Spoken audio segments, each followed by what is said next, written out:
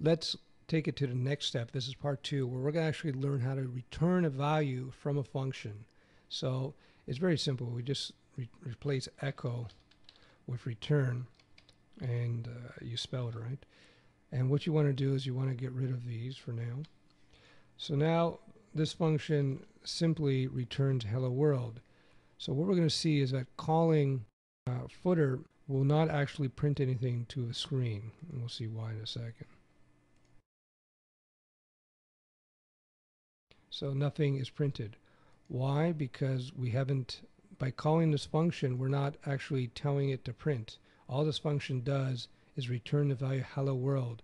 It's up to us now to use this value in our PHP pages. Now the simplest thing you can do is go echo footer, and hello world appears. What's the difference between just simply printing and returning? Well, besides the fact that you can do all kinds of things with your custom functions, you can create custom functions that validate email addresses, that connect to databases, that draws images to the screen. You can do anything with a custom function. And the return value is very important because that allows you to control what messages, if you will, this custom function gives back to the rest of your PHP script. So for instance, you could have this custom function return a value that's used in another function that does something. So returns are pretty fundamental to programming. So it's just, again, these are very basic examples just so that you understand how to return values.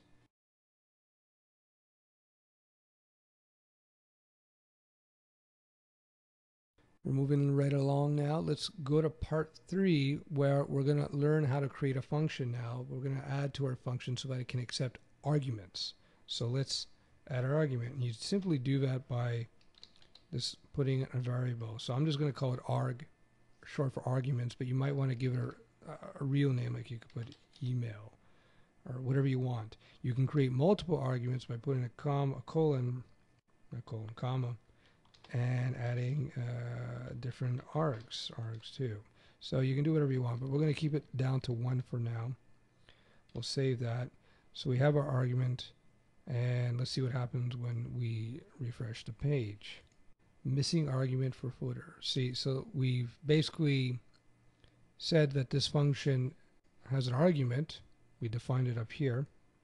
But when we're actually using it, we don't give any value for that argument. So that's why PHP is giving us the error code, because it expects to see an argument. So how do you add an argument?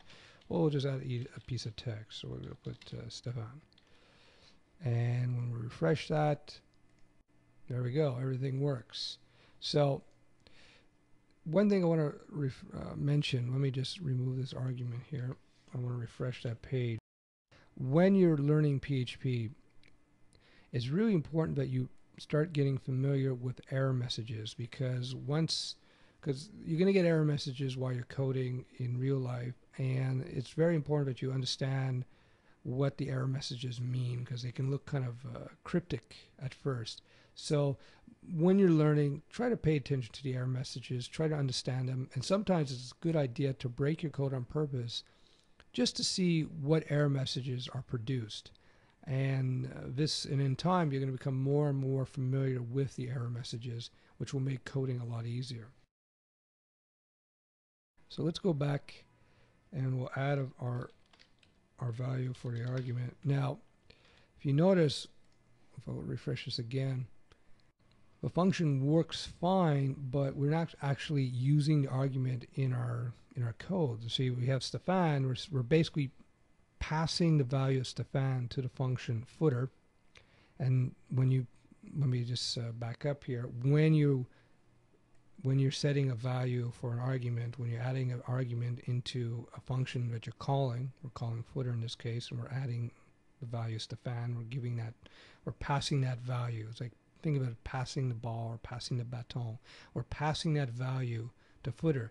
Now we said that footer inside of our function will be placed inside the variable email, right? By adding the variable like this in between these brackets, when we define our function footer, we're basically creating this variable email that will be usable within the function footer.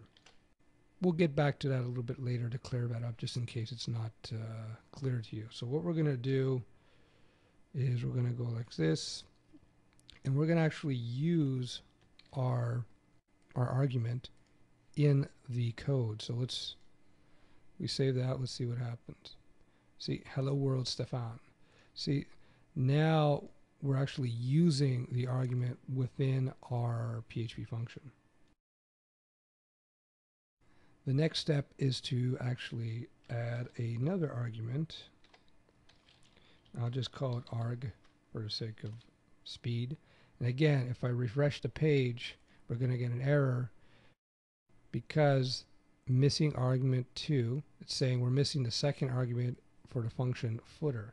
So we have to go back and we have to again give a value for arg2, and we'll just go keyword PHP because I'm shameless in my promotion, and we'll just refresh that.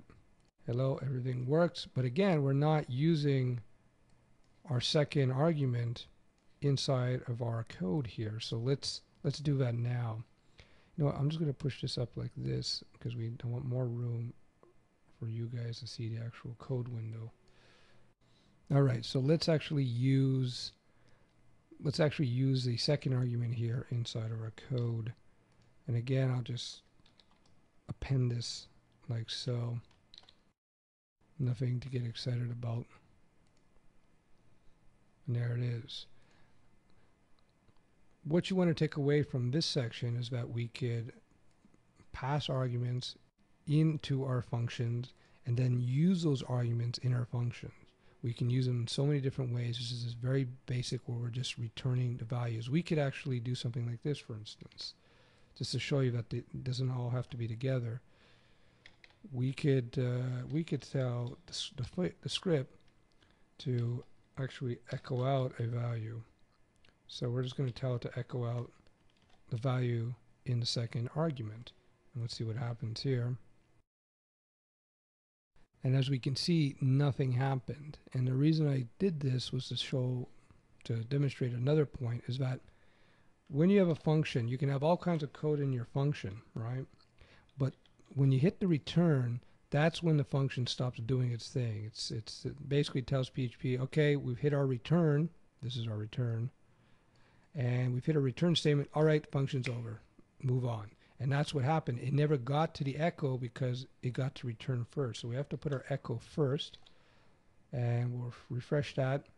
And then we're going to see what happens. Okay, it worked. Great. So hello PHP. That was our second argument. And then we returned this, right? That making sense here? So again, to take away, what you want to take away from this part is that your return statement inside of a function, because you could have tons of code here. You could call other functions. You could call built-in PHP functions, put them in here. You could create a whole set of your own functions and put them in here. And you can have footer call these functions. But at the end of the day, when the function hits the return statement, that's the end. Anything that comes after that will not be processed by PHP.